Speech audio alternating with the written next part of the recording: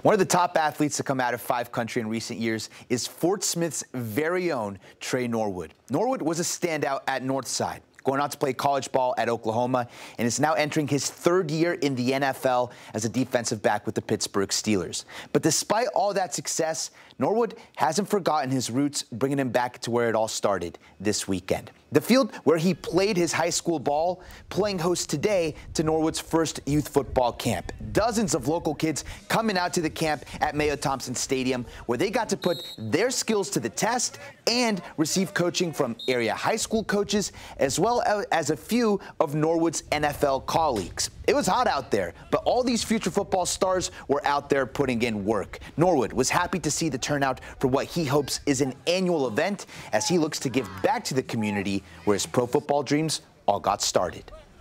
Just being able to, starting with the idea of wanting to give back, because at one point I was these kids' ages, you know what I mean, had the same dreams. So just doing that, and like I said, big shout out to my mom. So I'm being completely honest. She's the logistics, the one that has got everything organized and put together. Like I said, it just means everything to be able to do this, and especially do it here in my hometown. You know what I mean, where I was raised at, on a field that I played ball at in high school. So this has been great.